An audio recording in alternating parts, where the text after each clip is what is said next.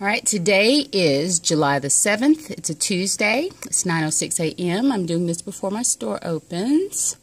And I want to go to our store site that was built by Eclipse Web Media and just kind of peruse around and see how user-friendly it is. So, let's see. Go ahead and pull that up. And I'm pulling it up through Google Chrome, which was what we were told was the best thing to use.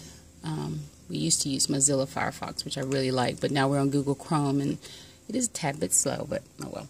All right, here's our website. Here's the front of it. Very nice. It's actually a pretty website, in all honesty, but here's a few things that have not been corrected that I did ask. There's our logo, our Aardvark Antiques logo, and it's very small, and I asked for it to be made bold and bigger, just to stand out more, and that hasn't been done yet. And all this stuff has been over a week ago that I've asked for changes.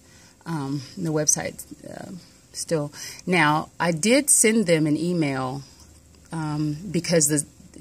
about this as well, because the categories were really messed up. They had stuff that was repetitive and weird web categories. It was just very strange, and it was just too much. It was overkill.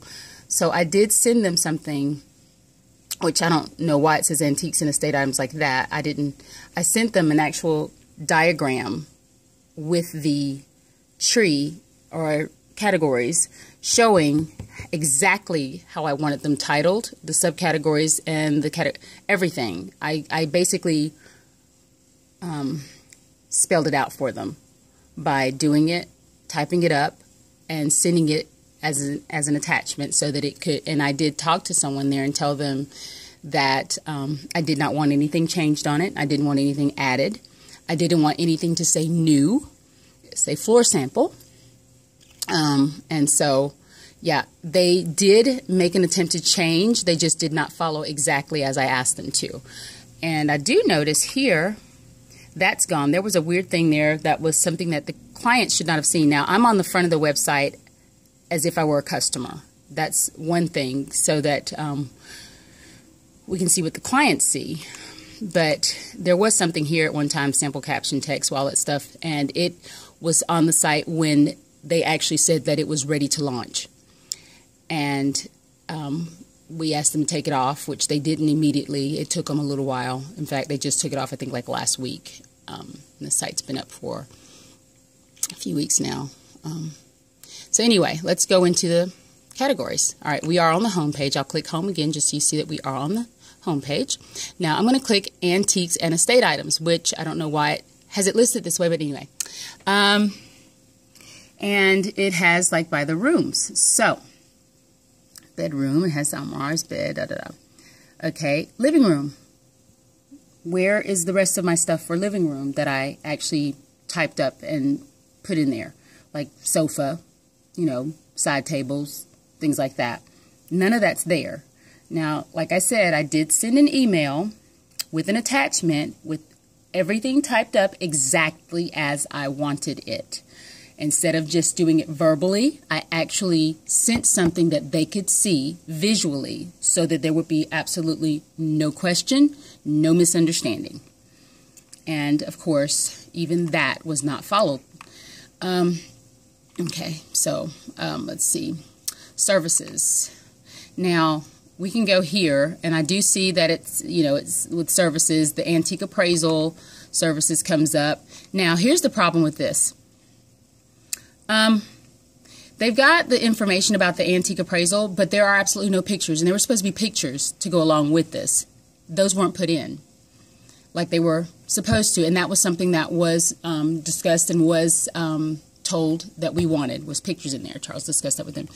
And I also noticed this.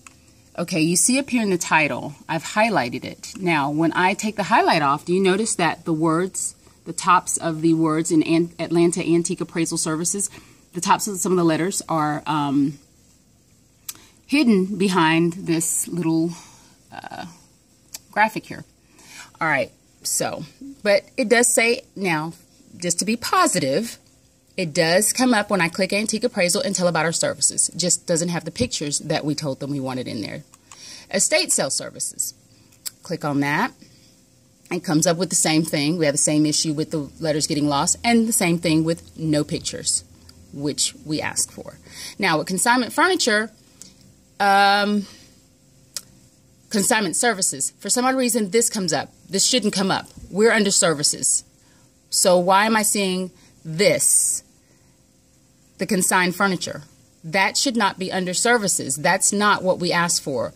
And if that's what they think we meant by pictures, no.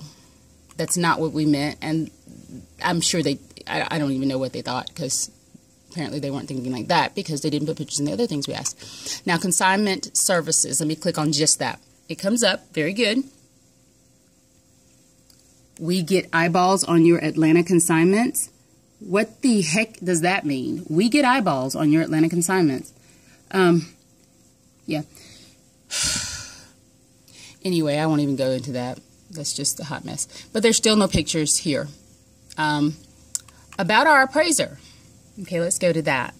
About our appraiser. Well, it tells about our appraiser, has one picture, one old picture of him sitting on the table, and then a picture of him skydiving. Okay, here's the thing. There should be pictures of him that were given of him doing like the Antique Roadhouse and things like that. Things that show him actually doing the job that they would ask. Nobody, the skydiving thing is cool, but that's not a important thing when selling antiques. So that should have been something that wasn't highlighted as much. This seems to be more highlighted. There's two pictures of him skydiving, one of him standing on a piece of furniture.